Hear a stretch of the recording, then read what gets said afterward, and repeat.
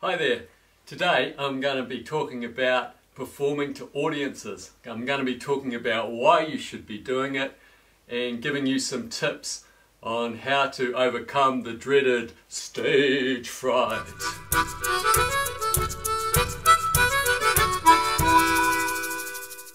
Today's video is targeted towards people who have never played to an audience before, or they might just be starting out on their journey.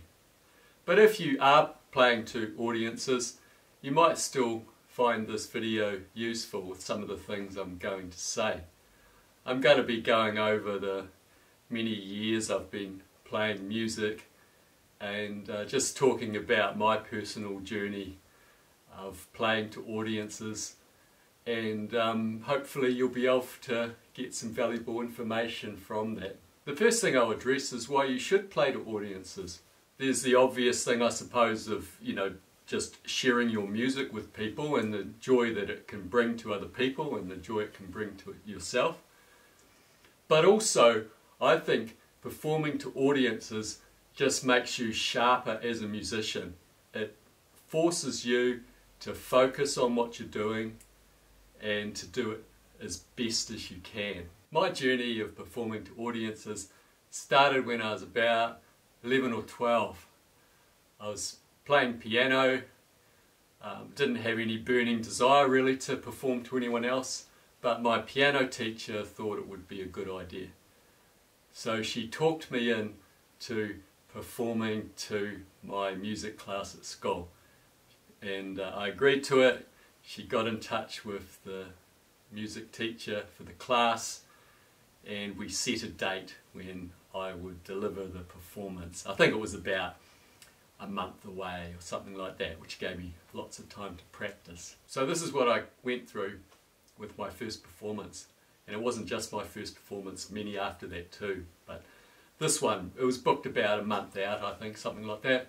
So I had a month to practice and get my act together. And it seemed like, oh great, month away, no worries, it's a long way away. Then a week goes by, 3 weeks to go. Yeah, it's getting closer, but it's still a long way away. Then 2 weeks to go. It's coming up. Okay, I'm practicing all this time, of course. Start thinking a lot more about it. Another week goes by, 1 week to go. Okay, it's still a week away. It's not today, that's all right. Then it's 6 days, 5 days, 4 days, 3 days, it's coming up, 2 days, and then I wake up, it's the day I have to perform to the class. I've got this little piano piece, lasts about, I don't know, a couple of minutes, 2 or 3 minutes or something like that, and I have to perform it. I was feeling pretty nervous that day. I guess I could have said I was sick and not turned up, but I don't think I would have been fooling anyone, and in particular I wouldn't have fooled myself. And I don't think I would have been able to live with myself if I hadn't have gone through with it. So I just had to get up there in the class and I did it. And the experience, I really don't remember a lot doing it. I think I made a few mistakes, but I just ploughed through it. And at the end of it, everybody, all the class just went crazy, and they just, applauded and clapped and said good on you, that sort of thing. So the whole thing was a really good experience. Even though it probably wasn't a great performance, it was a performance. And it got me started performing. I would go through that experience many more times over the years. I didn't play any more live to people for a few years, and then when I was 16 I started getting into rock bands. I always end up being the singer in these bands, I guess because no one else wanted to do it. So being the singer, you're the front person, there's a lot of attention on you. If you're the drummer or the bass player or someone, you can probably sort of skulk off to the back of the stage or something, but you can't do that if you're the singer. You've got to be up there and everyone's watching you. So my first performance when I was 16 in a band, yeah, very similar. I think we were booked 2 months out this time, so it all went slower, but the thing about time, it never stops, and eventually you wake up and it's the day of your performance and you got to do it. If you don't do it, well, you know, I couldn't live with myself if I didn't do it, so I've always just had to do it. So later on I'm going to talk more in depth about performance anxiety, but I'll just say something right now about my early years as a musician and performing.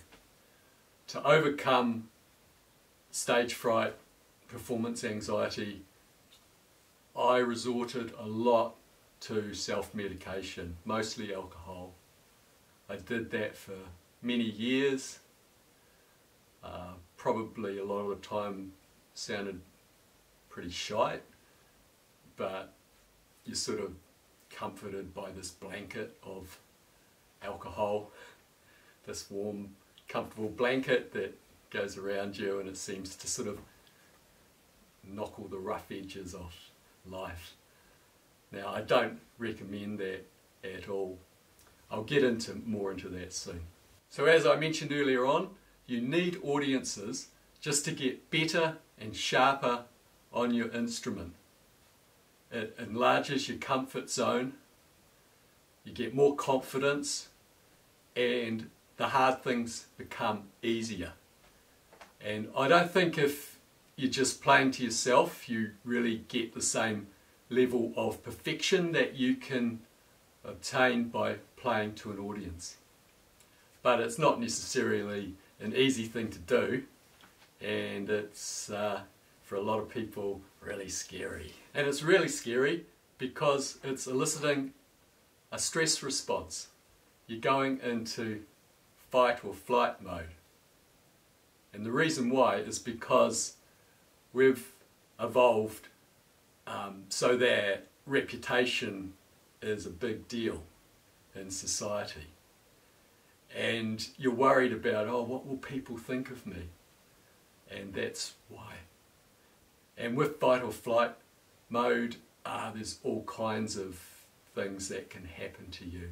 Your heart rate can increase, your mouth can go dry, your throat can tighten, you start to tremble, things like that. All the things you don't want to happen when you're playing music. You need to be relaxed.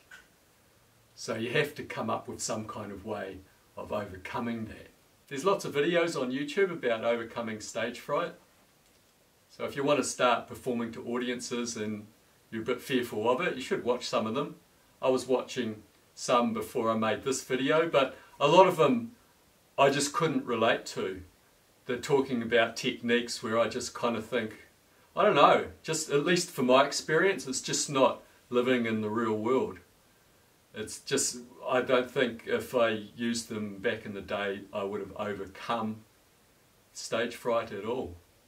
But, you know, check some of these out, but be wary.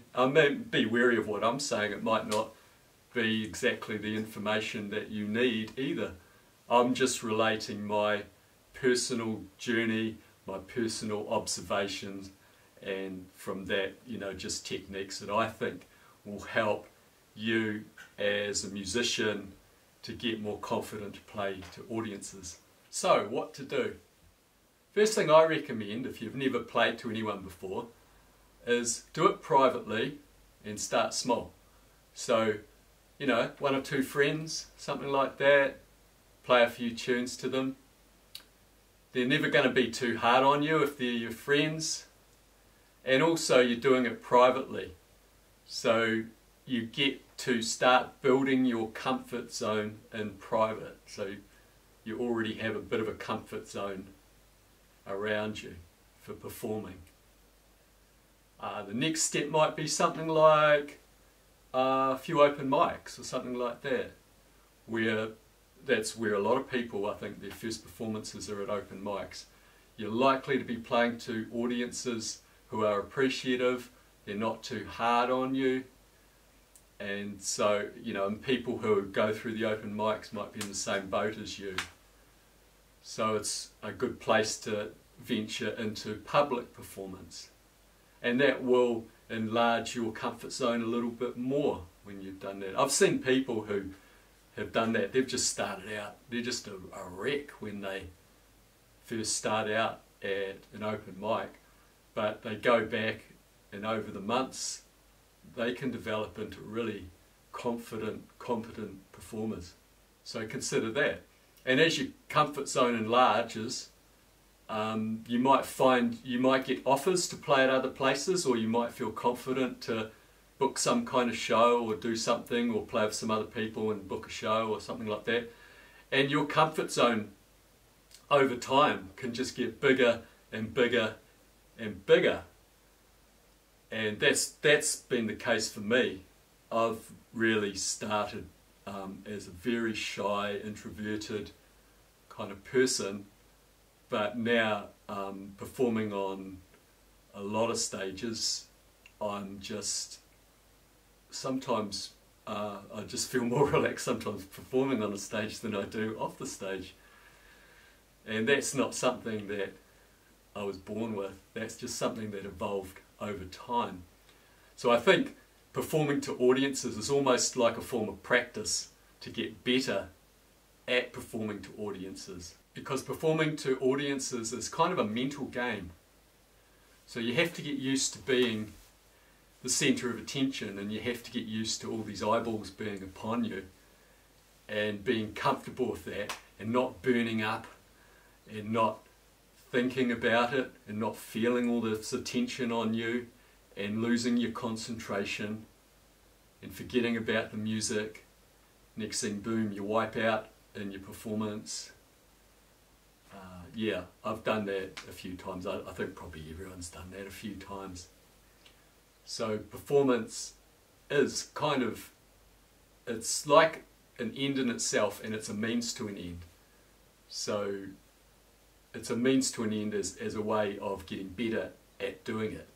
The number one thing for performing is be prepared. So whatever piece of music you're going to perform, just know it backwards, be prepared. The number two thing, maintain that focus when you're playing. Just try and do it. Just try and keep focused on that music. You know you can do it, you've prepared yourself to do it, and stay focused on it. And if for some reason you play a wrong note or something like that, just plough through it. Just keep going. Don't stop. Don't stop. And don't think about that audience. It's good if you're playing harmonica. The good thing about it, if you're just playing, you might be able to just close your eyes and concentrate on what you're doing. That might help. I actually do that a lot. I don't do that to overcome stage fright or anything. I just do that as a form of concentration sometimes when I'm playing, because you can when you're playing harmonica, so it's great. So getting back to fight or flight as a stress response, flight is obviously out of the question, otherwise there'd be no performance. There is one other stress response that a lot of musicians try, and that is self-medication. And I don't recommend that. I did that for many years, as I said before. It didn't work too well for me. I had a lot of problems with it, and I've also observed it being a problem for a lot of other people that I've worked with, especially if you get to that level where you're performing all the time.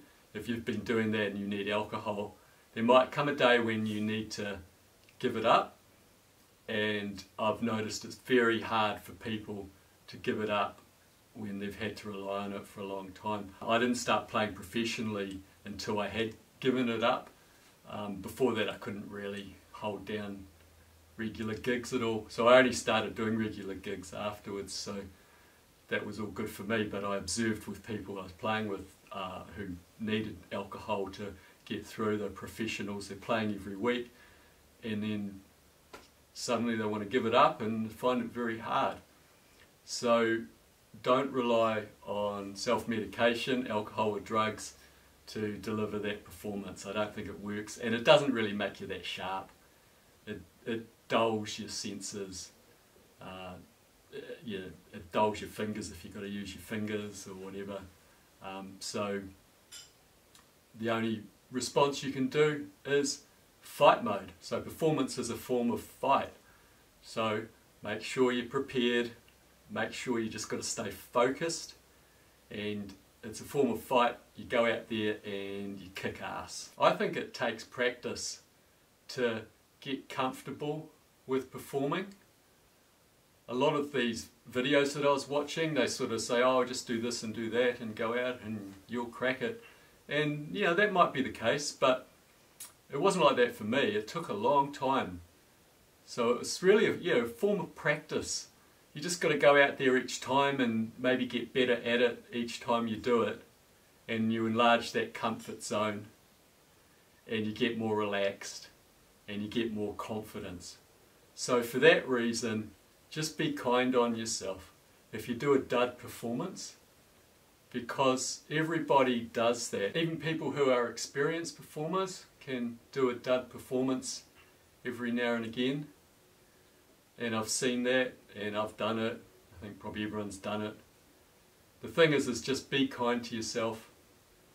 It's kind of true that, you know, you're only as good as your last performance, but I think, but don't let it get you down. You just, you know, if you fall off the horse, you're just going to get back on again and just keep going. And generally, you know, you will get better and better at performing. Don't beat yourself up about it. So I hope this has helped you if you're looking to perform. And if you're not performing and you don't really see the need for it, maybe this has changed your mind, because I really do think it makes you sharper, it makes you more confident, it makes you more relaxed, it makes you a better player. See you later.